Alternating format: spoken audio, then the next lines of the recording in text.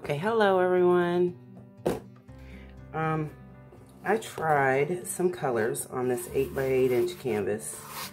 I wanted to make a tree similar to the one that I did in this video.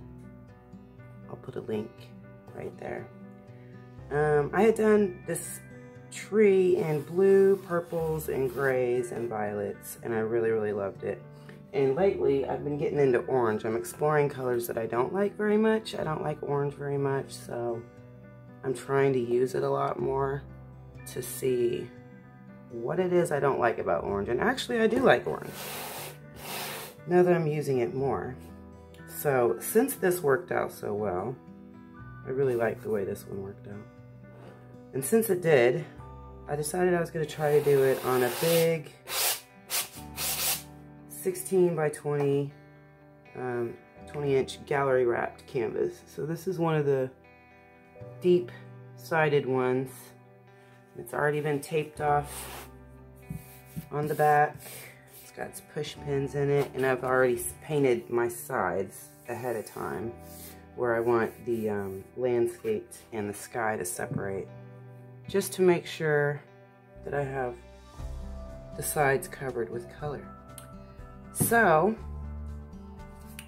for this painting, I used a multitude of colors. I used some dioxazine purple, an orange blend that I made myself. So this is just yellow and primary yellow and primary red mixed together to make this orange. Then I have a couple of magentas that are also colors that I've mixed. I think this one might be light magenta, and that's Master's Touch. And this one might be light magenta with just a little bit of white in it, so I had a lighter color. And then for the tree, well, these are tree colors also. For the landscape, I used dioxazine purple, quinacridone magenta, and a little bit of white. So that was for the landscape here, and I'm not sure I'm going to include the quinacridone magenta on the big canvas. And then for the treetop, for the foliage, I used those same colors, dioxazine purple, quinacridone magenta, and then I included some fluorescent pink and neon violet, some gold, and a little bit, I think that's it. Yeah. And then I use gold and violet for the tree trunk. So I'm going to mix all these up because these are pretty thick, the ones that I have in my bottles are usually my 3:1 ratio. So 3 parts of my pouring medium to 1 part paint. So I need to thin these out a little bit so that I'll be able to blow them out with the hairdryer, because this is technically a Dutch pour blowout sort of thing that makes that ends up making the foliage look that way. So I'm gonna get these mixed up and I'll be right back. Okay, I'm back. Mixed all my colors with a little bit of water to thin them out so that I can blow them around the canvas, the leaves, with the blow dryer. So they're pretty thin.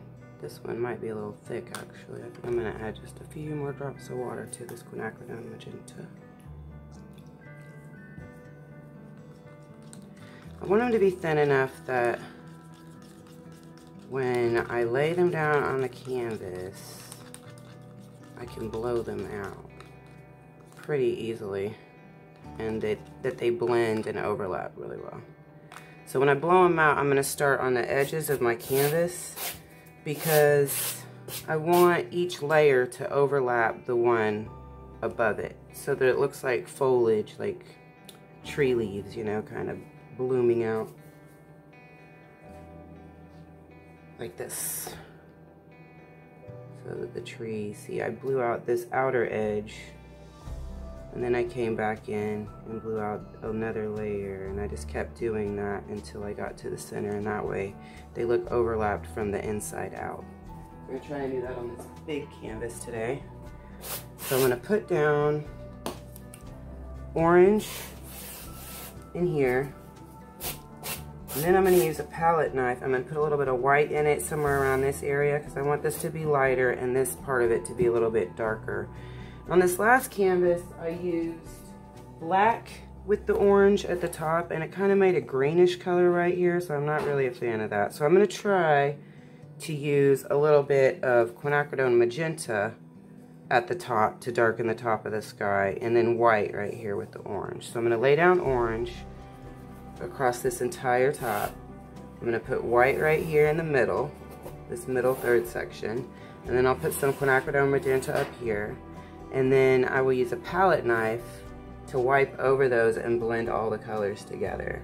When I'm done with that, I'll put down violet at the bottom, and I may use a little bit of quinacridone magenta, I'm not sure yet, and some white, and I'll blow that out down here to make the land in our landscape.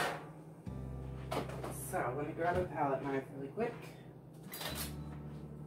This is a pretty big canvas, so I'm going to use my big palette knife to blend my colors.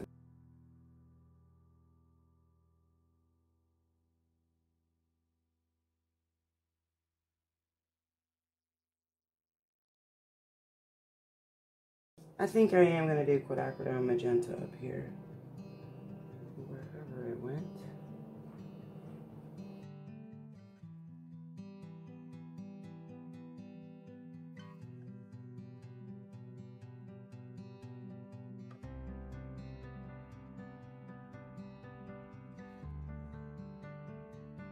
I'm just going to take my palette knife and just blend these colors together on the canvas because I want the sky to be a little bit streaky.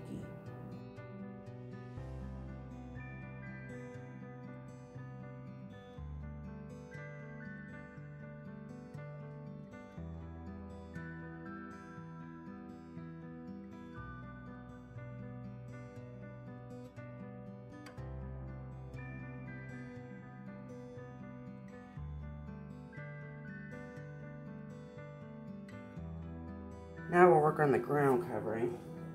I don't want any orange down here, so I'm just going to wipe a little bit of this off of the canvas.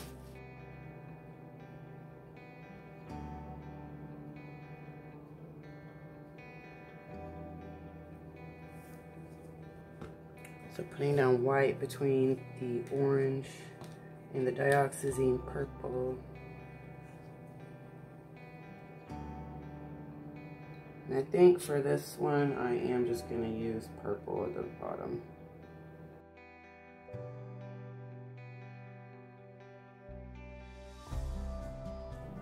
I'm going to use a thicker white to mix it in with my dioxazine purple. I keep wanting to call it violet, but this is dioxazine purple that I'm using at the bottom. Okay, I want that to be dark.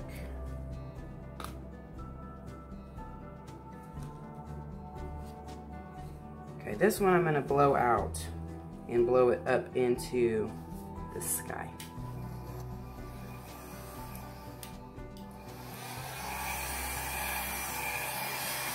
I'm using my hairdryer on high because I don't want to have to use a bunch of paint.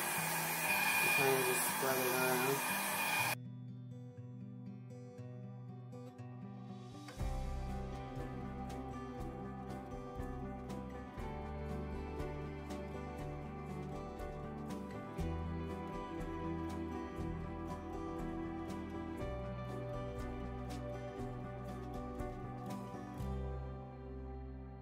Okay, that was pretty good. Start just touching the sides to make sure that I have all of my ground cover all the way around the canvas. I'm just tapping the paint because I don't really want it to be one solid color. I want it to sort of resemble the ground the way that it looks. Kind of splotchy and a bunch of different colors and shapes, and so I'm tapping instead of rubbing my finger along it. I just want it to blend with what's on top of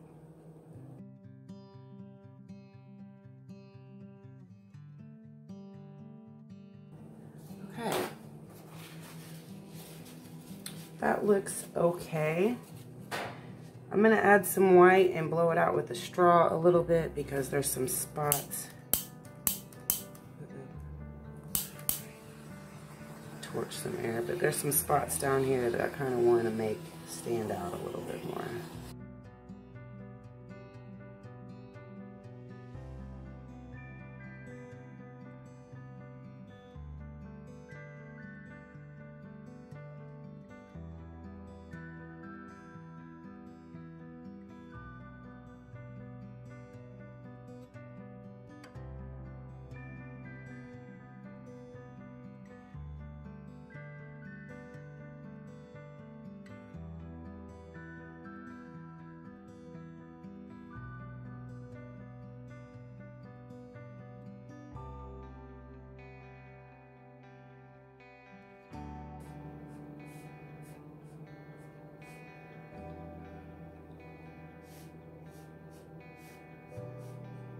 Just trying to fill in any gaps that I see right along here where there might be any orange. Our tree trunk is gonna be like right here. The foliage will come out up here. So, all right, I think we're good to go. Let's start laying the tree down. We'll start with the foliage and the branches. So I start laying down the colors at the top. I start with the darkest colors first. I'm going to do dioxazine purple right up the middle. These are basically where, if you think of a tree and where the limbs go, this is kind of where I'm laying out my colors.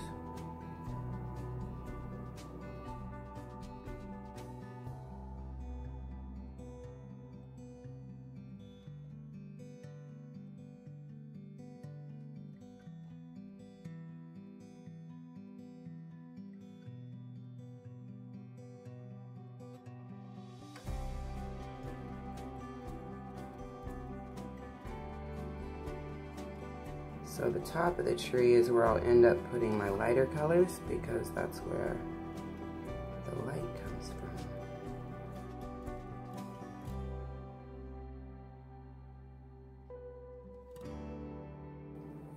Okay, so I start with a dark color and then I go to my next darkest color. So that was dioxazine purple. This is quinacridone magenta. And I'm only gonna put it, if you think about where the sun hits a tree, most of the light is on the top and the outside of the tree. So I'm putting my dark color, this main dark color, all throughout the tree, but I'll put the highlights on the outside and I'll put the lower lighted colors, the darker colors, towards the middle. So this quinacridone magenta, I'm just gonna put like halfway up the dioxazine purple.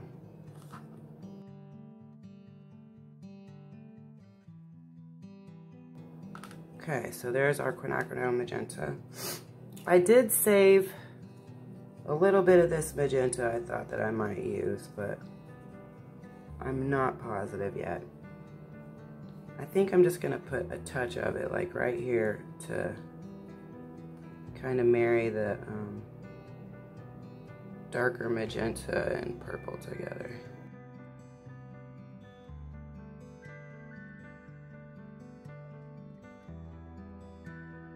Okay, so next I'm going to put on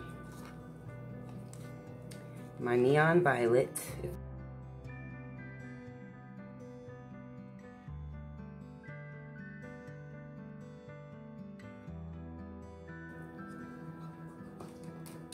And then over that, fluorescent pink.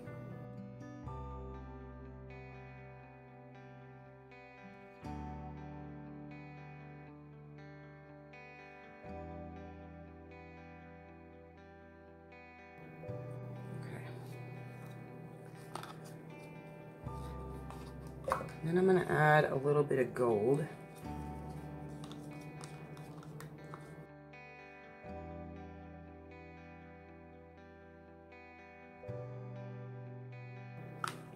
Okay, I think this is looking pretty good. Torching for air every once in a while. Now, to make my fluorescent pink and neon violet stand out, because they are transparent colors, I'm going to drop a couple of drops of white in there.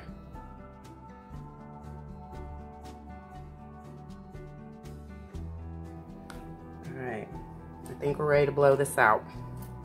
So I'm going to use my hair dryer on low and with the cold shot button in so that there's no heat coming out, it's just cold air. Okay, here we go. One more thing, starting at the edges, I'm going to blow the edges out first, and then I'll come in and blow everything out towards the edge.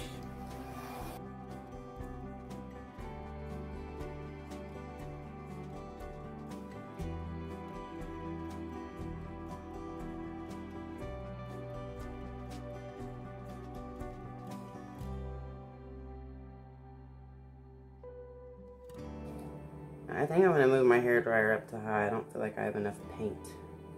See if we can move it around more that way.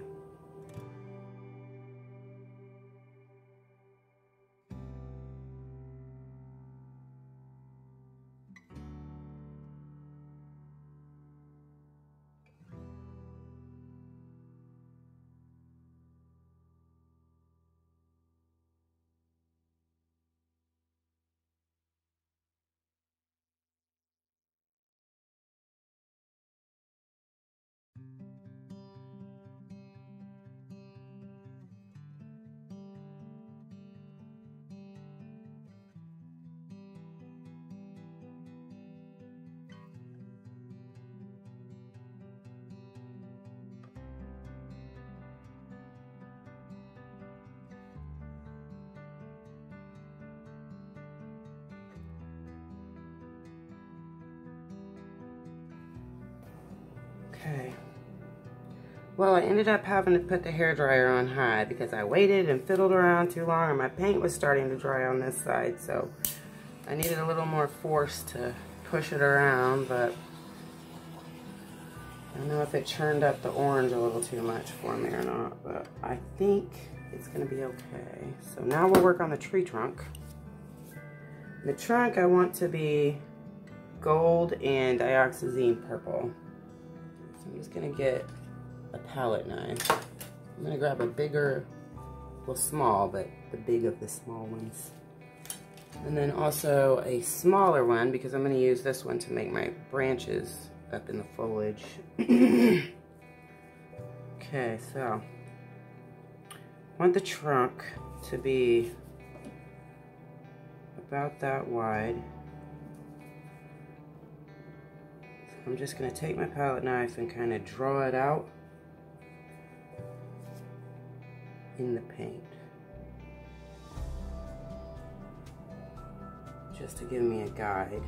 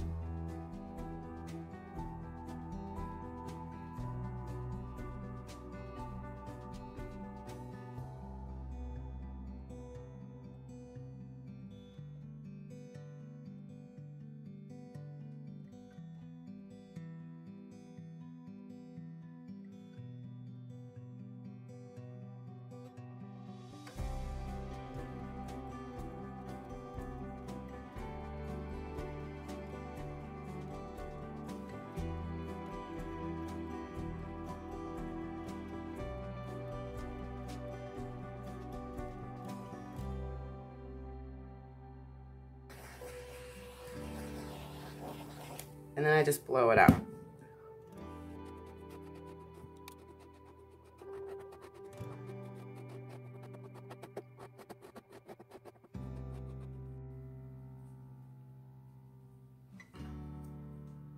Okay, so that's the beginnings of the tree trunk. Then you just take your palette knife and kind of pull it out to the sides to make your roots. And blend any parts in here that you want to be blended that don't look quite like a tree to you.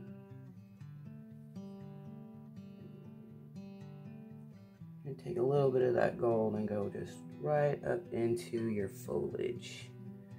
trying to marry the tree to the limbs.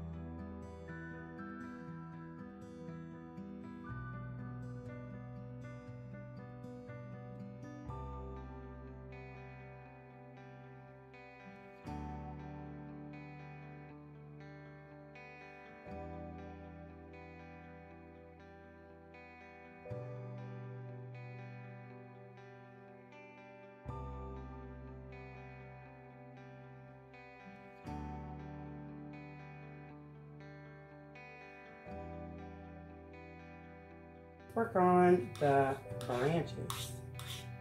So for the branches, I'll just take this gold, the one that I've already mixed up, and my small palette knife. I'll just put a little bit of gold. That's really a lot, actually. Like maybe this much or less gold on. And I'll decide where I want a tree limb. And I'll just go in with the gold and drop it and drag it.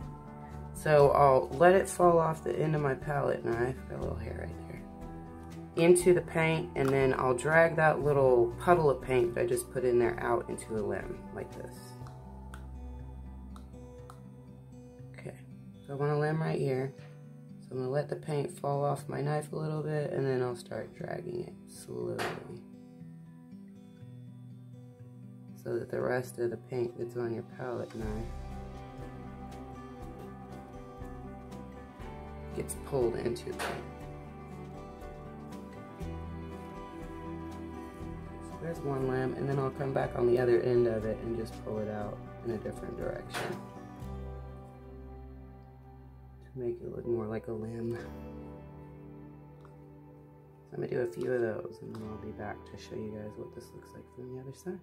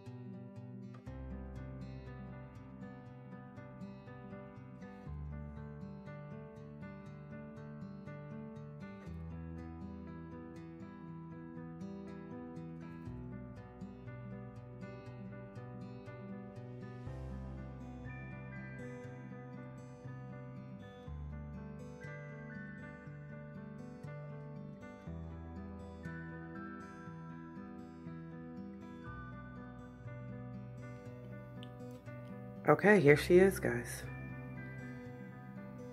Looks pretty nice. I put some little swirlies in the trunk. Right there.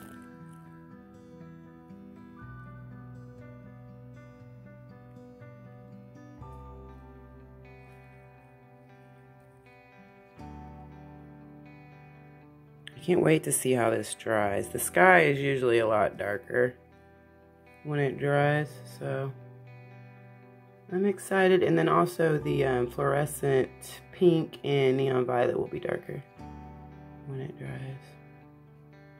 So here's my tree, you guys. If you haven't tried anything like this, definitely try it. It is fun. You just need your paint to be at a Dutch pour consistency. So you need it to be, you know, kind of thin. Like you could do my pouring medium and paint 3 to 1, and then I would add maybe like a teaspoon to 2 teaspoons of water for like a 5-ounce cup, maybe, to make it pretty thin. You want it to be where it just flows right back into the cup and it doesn't leave any sort of a trace on the surface, no mound on a mound, no little mound. It just flows right back in to itself.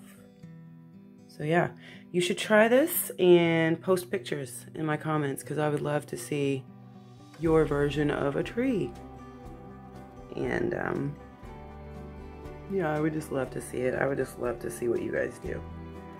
So please comment, post any pics if you do try to make this. I would love to see that. And be sure and hit the like button. Be sure and subscribe if you haven't done that already. I would love to have you join my family. And share this video so that others can learn how to make it. I've had a lot of people ask me how I do these. So I thought I'd make a video to show you guys so that you can try yourself. And I'm really digging this orange, by the way. So yet we're gonna have a lot more experimentation with orange, I think. I did not even know I liked this color. But okay, I'll see you guys next time. Thank you for being here with me. Bye-bye.